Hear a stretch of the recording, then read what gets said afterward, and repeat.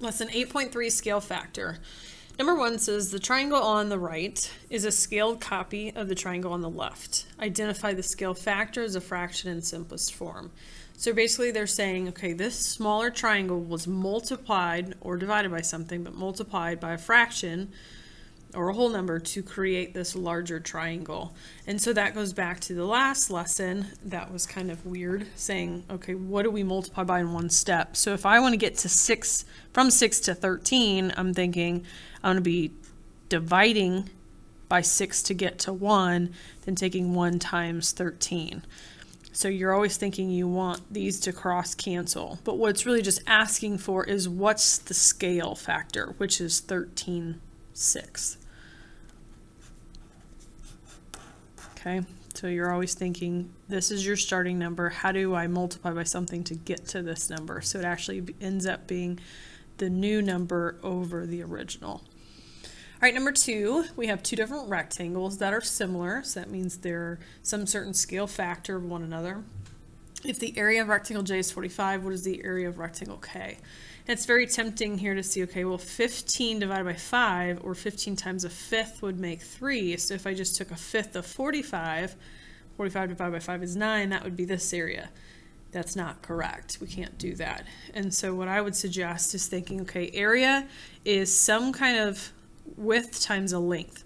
So something times 15 made 45, and that's 3. And so I'm thinking, yes, to get to 15, I take it times 3/15, or a fifth. 3/15 reduces down to a fifth is my scale factor. So I could take a fifth of 3, which isn't going to come out pretty. That's going to be 3/5. I just multiply straight across because 3 is over 1. And so then from there, I can go ahead and find this area by taking 3 times 3/5, which is simply 9/5. And I'm sure they'll take that as a fraction or a decimal. As a decimal, it is 1.8 squared units. So either answer is fine. So see how that didn't end up just being something nice. Now what is happening is saying we're having a fifth of each dimension. So a fifth here and a fifth here, which is like a fifth squared. And if you remember that when you're squaring fractions, you have 1/5 times itself, so this 1 gets squared, 1 times 1, 5 times 5, or 5 squared is 25. So it'll be a 25th of whatever the original area was. So if I did 45 times 1/25, I also get that same 1.8. So that's another way you can look at it. Like on number 3, it gets kind of weird numbers if you do that. We have another one where the rectangles are similar. Area of rectangle V is 32. What is the area of W?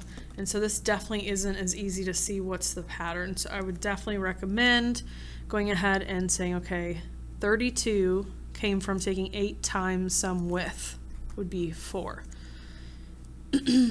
And so what you can also do is even make a proportion.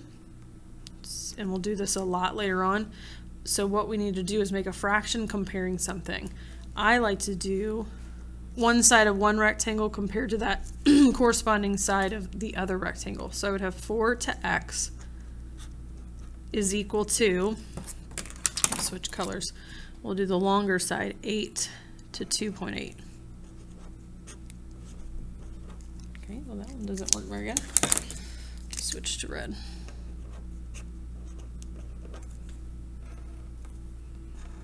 Okay, so I couldn't do like 4 to 2.8 because those don't correspond. They have to be corresponding sides. And then if you remember ratios, you cross multiply and then you divide by the other number. I used to make a little fish out of it.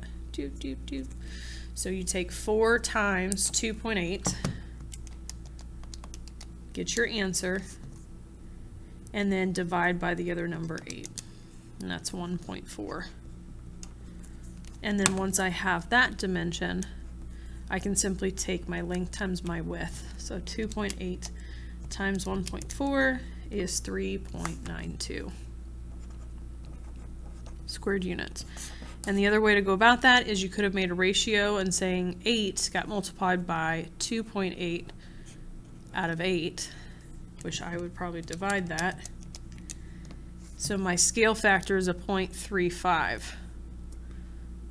So I could have taken 4 times that scale factor 0.35, and that would have gotten this side to be 1.4, and then go that route as well. So there's several different ways to get these answers.